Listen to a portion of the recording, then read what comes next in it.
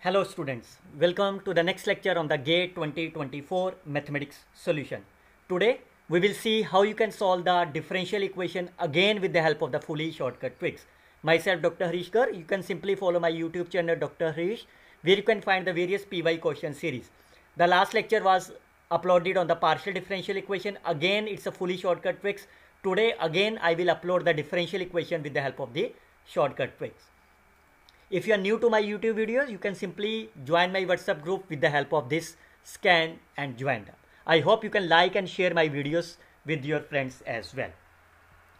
First of all, look at the options. You remember always, whatever the MCQ problem, you always look about the options firstly. Whether they ask you to solve the differential equation? No, because they are not asking what is the solution of this. So it means if you look about that, this equation will be my here, fine. And if you are trying to find the integrating factor and so on, it means you are wasting your time. Always remember, you are wasting your time because the solution is not given to you as a proper answer. They are asking about the concept. What is that? What is the concept for that? We all know if y1 and y2 are the solutions of this equation where right hand side is non-zero, then y1 minus y2 is the solution of homogeneous part. Fine. Why? I think all of you know that because we all know I called this is my A y1, I called right hand side is B. Similarly, y1 and y2 are the solutions of this. So clearly say if you subtract them, then this plus A y1 minus y2 is 0. So that means y1 and y2 are the solution of the homogeneous part. Fine. Now, what is the shortcut tricks for you? So y1 and y2 are here. y1 and y2. So this will not be the solution. Now, second tip is whenever you have a non-homogeneous solution, differential equation, look at the solution of the non-homogeneous, and the general solution will be only when you take the sum of the coefficients. Sum of them will be 1. Sum of the solutions of the non-homogeneous part. Look at that. This is the solution of the homogeneous part. Which is the y1 is the solution of the non-homogeneous? Yes. So what is that? Is the coefficient is 1? No. So that option is cancelled. This is the solution of the homogeneous part. y1 is the solution of the non-homogeneous part and the coefficient is 1. That's a correct answer. y1 and y2 are the solution of the non-homogeneous part, but the coefficient is not 1. The sum of the coefficient, can it always be 1? No. What is that? This is the solution of the homogeneous part. This is the solution of the non-homogeneous part. And you can see C1 is not always 1. So that means this option is also cancelled. B is my right answer. You can see they are not asking you to solve the problem. They are asking you to logically concept. So that's why I always explain my solution with the help of the fully shortcut tricks. Okay, this is the last. I forget to upload the last this partial differential equation in my last lecture. Okay, so I can write now here. What is that? This is given to you, and P is my any vector. And moreover, you can see I already uploaded this solution in the memory-based question. Now, what is the meaning of this? Do you remember that? It means F is my homogeneous differential homogeneous function. Okay, with degree is 3.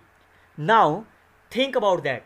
They are not asking you to find the solution. Firstly, think about which term come in your mind when the function is homogeneous, and they are talking about the partial differential equation of first order. Any idea come in your mind? The first idea come in your mind is Euler equation. Fine. What is the Euler equation? Is x del f upon del y, x plus y del f upon del y. Now it has the 4 variable. So because the variables are x1 and x2, x3. So I call this is my x1, this is x2, third one is say z over x3 plus again I call this is my x1, x2 and x3. So this is my x1, this is x2, this is x3, this is x4, which is equal to n into f. Fine. So what is the n is? Degree. So degree will be my 3. Now they are talking about the point P. So what is the solution at the point P? So what is the value of the P at the x1? 1. This is the value we needed. So I call as fx1 plus x2 1 over 2 fx2 1 over 3 fx3 1 over 4 fx4. N is my 3. What is the f of P? 6. So it is my 18. Now I need a 12. I can take the 12 is the LCM. So what is the answer of this? 18 into 12. You can see it will be the 3. It will be the 4. When you multiply by 2, so the right answer is 18 multiplied by 12 is the right answer. How many seconds you are needed? Just look at the logical concept. Don't forget to like and comment on my video to support my lectures. Okay, look at this another one. What is that? This is the Ranga methods. Fine. Very simple approach. You can see, if you remember my Ranga lecture, you can solve this question within the 10 seconds again. What is the shortcut tricks? As I told you, this alpha and beta must be same. Fine. So look at that. D option is cancelled. These are same. These are same. These are same. Another thing is, you have to find the coefficient of yn is n minus 1, a times k1, b times k2. A plus b must be 1. Fine. A plus b is not 1. A plus b1, a plus b1. Another thing is, b should be, what is the b? B should be 1 over 2 alpha. A should be 1 over 1 minus 2 alpha. So what does it mean? That means b times alpha is my half.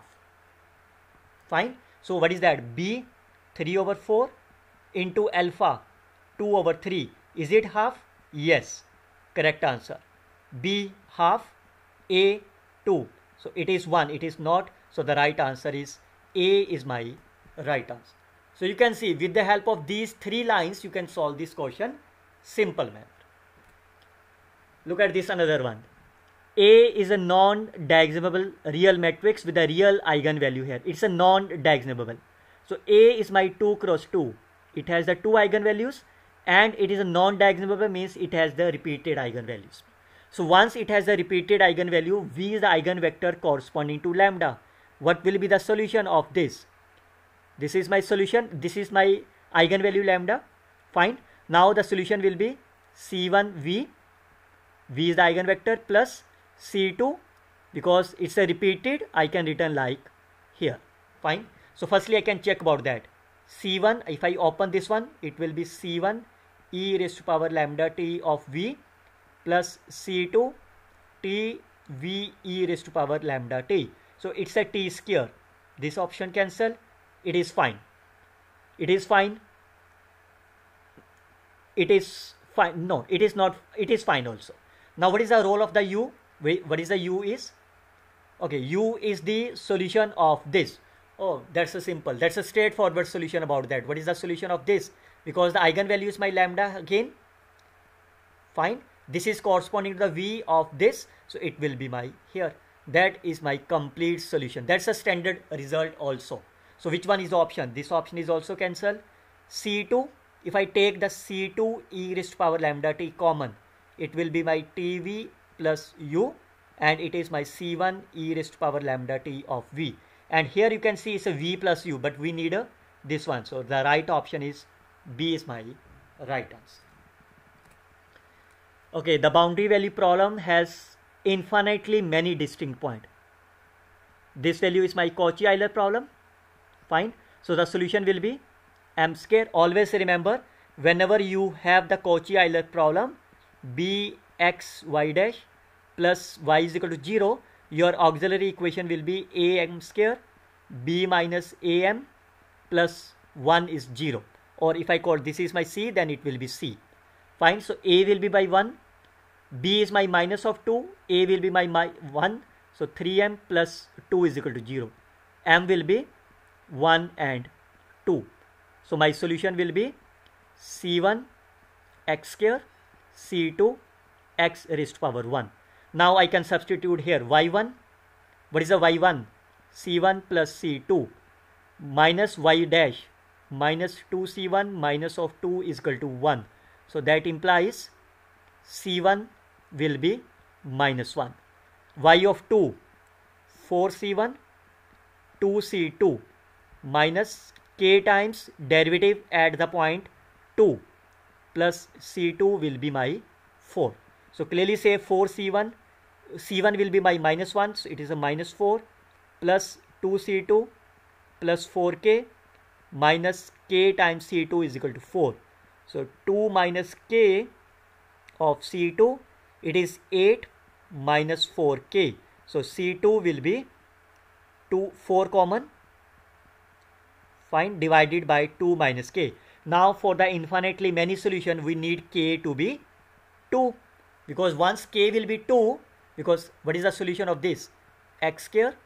When it has the infinite many solution, when you are unable to get the exact value of the C2. So that means when k is equal to 2, it is my 0 by 0 form. That means k is equal to 2 is my right answer of the problem. This another one. Okay, that's a Sturm-Liouville problem. What is the shortcut tricks I gave you?